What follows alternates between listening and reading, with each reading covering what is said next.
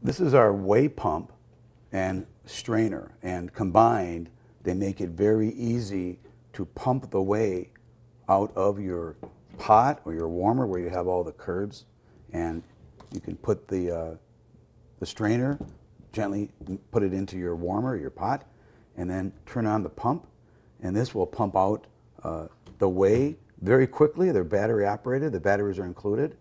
You want to make sure that you don't immerse the entire unit when you wash it, just from here down. But this little pump will pump out whey at a very high rate and save you many hours or minutes in ladling off the whey. So again, this is our whey pump and strainer. You can buy these separately or together, and they work great.